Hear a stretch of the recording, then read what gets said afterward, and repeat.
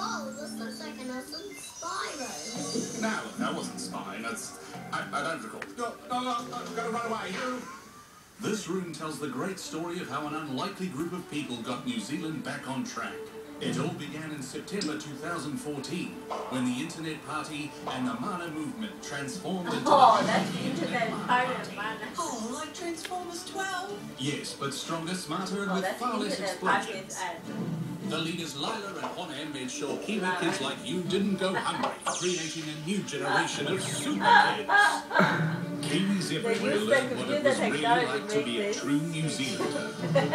Free university education meant that students could begin their lives free of debt and burden. They also stopped mass surveillance.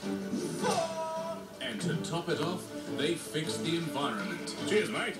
Gave us faster internet, better computers, and awesome technology. Like these awesome hoverboards. Yes, little girl.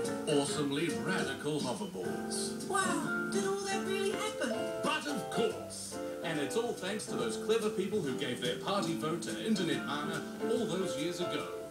Hey Dad, how come you can talk and walk on 2 legs? That's weird. Because futuristic reasons. Cup high, everyone. Internet Mana. I want to talk to you.